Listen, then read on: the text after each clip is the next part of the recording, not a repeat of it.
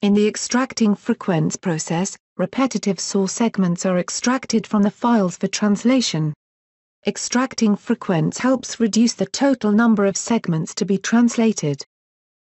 Here, we have multiple TXML files that include some repetitions.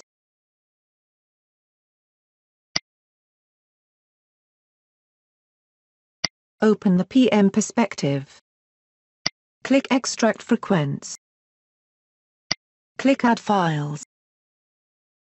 Select the folder with the files. Ensure that the TXML files and the original source files are at the same location.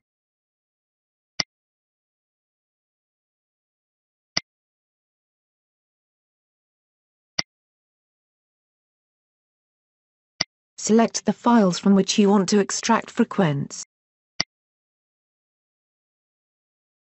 Enter the maximum number of segments per file. Enter the minimum number of repetitions, for a segment, that you want to extract. Keep the default value, 1, if you just want to merge all the TXML files, without repetitions.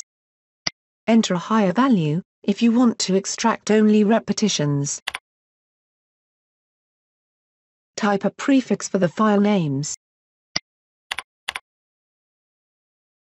You can also select a different location, for saving the output TXML files.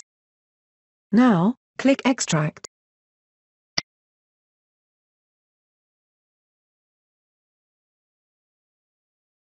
The repetitive segments are extracted, and saved to one or more new TXML files. The TXML files with extracted frequent segments are sent to the translator for translation.